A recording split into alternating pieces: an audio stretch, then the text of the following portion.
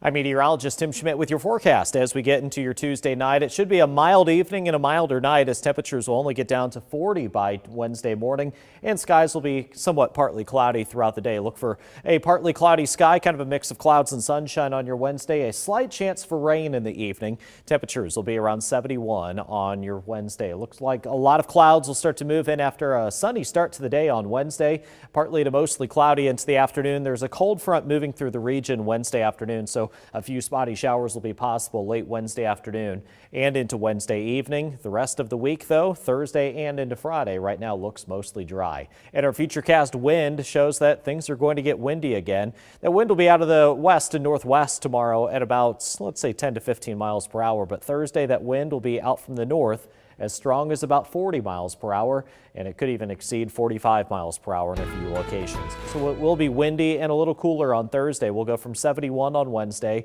to 62 on Thursday. Then we're right back to near 70 on Friday. Over this weekend, breezy but very warm and lots of sunshine with temperatures in the 80s this weekend. And then we have chances for showers and storms to begin next week.